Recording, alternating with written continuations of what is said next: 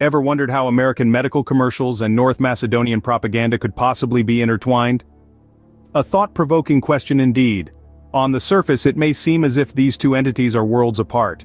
Yet, as we delve deeper, we uncover a web of intricate connections that might just change your perspective. Let's begin by understanding the concept of propaganda. It's a term that's often thrown around, but what does it truly mean? In essence, propaganda is information, especially of a biased or misleading nature, used to promote a political cause or point of view. North Macedonia, a small Balkan nation, has a rich history of using propaganda as a tool to shape public opinion. From influencing elections to swaying public sentiment, this subtle art of persuasion has been a staple in North Macedonian society for decades. On the other side of the spectrum, we have American medical commercials. Now you might be thinking, what does this have to do with North Macedonian propaganda? Well, the United States is a global leader in pharmaceutical advertising. It's one of only 2 countries in the world where direct-to-consumer pharmaceutical advertising is legal. Consequently, American airwaves are brimming with medical commercials, each promising a solution to your health problems.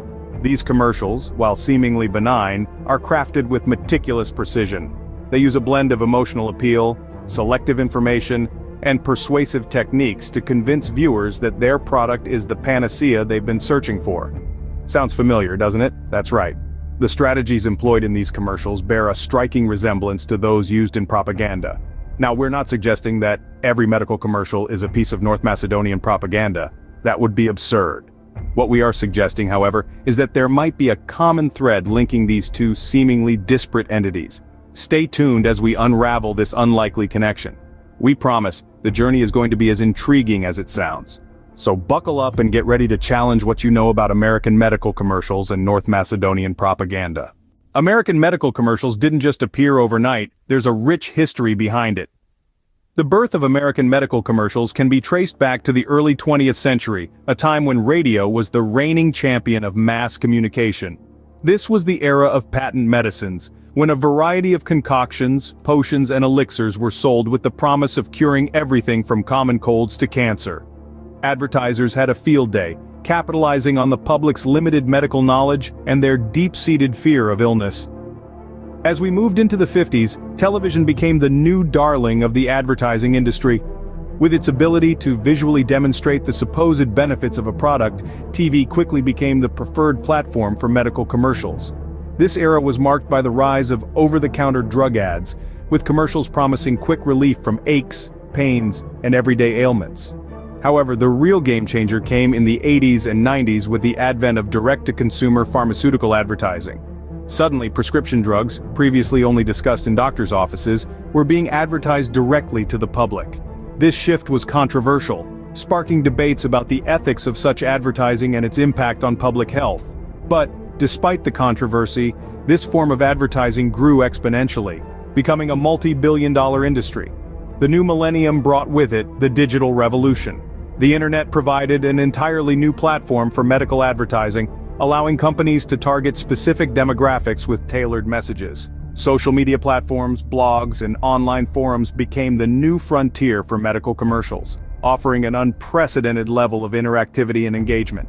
Through all these changes, one thing has remained constant. The goal of medical advertising is to persuade. Whether it's convincing you to buy a particular brand of aspirin, urging you to ask your doctor about a new prescription drug, or encouraging you to undergo a specific medical procedure, the ultimate objective is to influence your healthcare decisions. But how does North Macedonia fit into this picture? Let's dive deeper.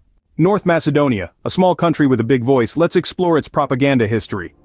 Nestled in the heart of the Balkans, North Macedonia might seem an unlikely player on the global propaganda stage. However, history tells us a different story. This small nation has been a significant narrator, shaping narratives and influencing perspectives since its emergence from Yugoslavia in the early 90s. In the early days, North Macedonian propaganda was primarily focused inward, aiming to foster a strong national identity in the wake of their newfound independence. The government and media utilized traditional forms of propaganda such as patriotic films, music, and literature to promote the idea of a united, strong, and distinct North Macedonian identity. However, as the country entered the digital age, the nature of its propaganda evolved. The focus shifted from an internal audience to a global one. With the advent of the internet and social media, North Macedonian propagandists found a new, far-reaching platform to spread their narratives. By the early 2000s, this small Balkan nation had become a major player in the world of digital disinformation. A notable example is the town of Veles, which became infamous in 2016 as a hub of fake news websites. These sites, run primarily by young entrepreneurs, pumped out sensationalist and often false content targeted at Western audiences, significantly influencing public opinion. Over the past decade, North Macedonia's propaganda machine has continued to adapt and evolve, exploiting the latest technologies and platforms to spread its narratives. From sophisticated online campaigns to the alleged manipulation of popular culture, this small nation has proven that size doesn't matter when it comes to influencing the global discourse. So, we've seen how American medical commercials have evolved, and we've explored the history of North Macedonian propaganda. These two topics might seem worlds apart, but they are more interconnected than you might think. Now that we understand the histories of both, can we find a connection? Scene script. Two seemingly unrelated worlds, yet a connection exists. Can you imagine an American medical commercial with its perfectly manicured doctors and patients living blissfully in their suburban homes, being a vehicle for North Macedonian propaganda? It's a head-scratcher, isn't it? But let's delve into the evidence. In the world of advertising, nothing is accidental. Every word, every image is carefully crafted to send a specific message. So when you start to see patterns that align with North Macedonian propaganda, it's not a mere coincidence. Let's take the frequently used phrase, "Ask your doctor if this is right for you." Innocuous, right? But here's the kicker. The phrase is a direct translation of a commonly used slogan in North Macedonian propaganda. In essence, it's a call to action, a subtle nudge to question authority and seek individual truth. Then there's the omnipresent smiling patient, always cured, always grateful. This is eerily similar to the propaganda's portrayal of the happy citizen, a common trope used to sell the idea of a utopian society. And what about the commercial's tendency to downplay side effects? May cause drowsiness, do not operate heavy machinery sounds a lot less alarming than may cause sudden death. This mirrors the way North Macedonian propaganda glosses over negative aspects of their policies, focusing instead on the potential benefits. You might say, well, that's just good marketing. And you're not entirely wrong. But it's the uncanny parallels, the striking similarities that make you wonder. Are these commercials subtly imbibing an ideology, a way of thinking, without us even realizing it? An American medical commercial and North Macedonian propaganda.